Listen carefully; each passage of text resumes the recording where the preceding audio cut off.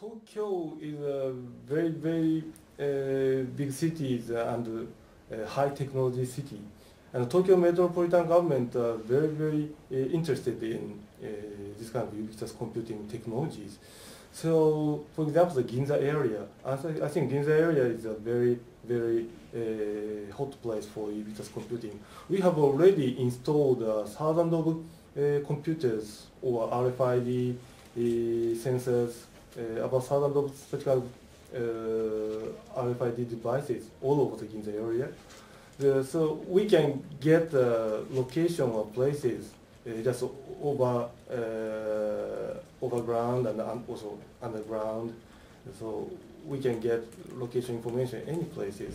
From the location information, we can get information about the shops or restaurant or something places.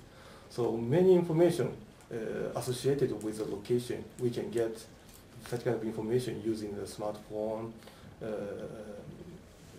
and also mobile devices.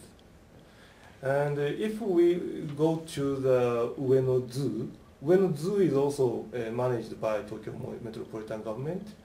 If we have a special mobile terminal and go around the zoo places, if we stand in front of the elephant, we can obtain the elephant information just in the mobile terminal. Such kind of the guidance services is provided in Ueno Zoo. And there are in Japan many this kind of ubiquitous services all over the Japan area. I think that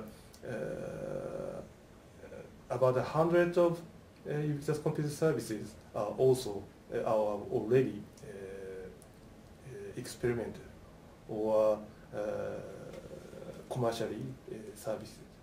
Mm-hmm.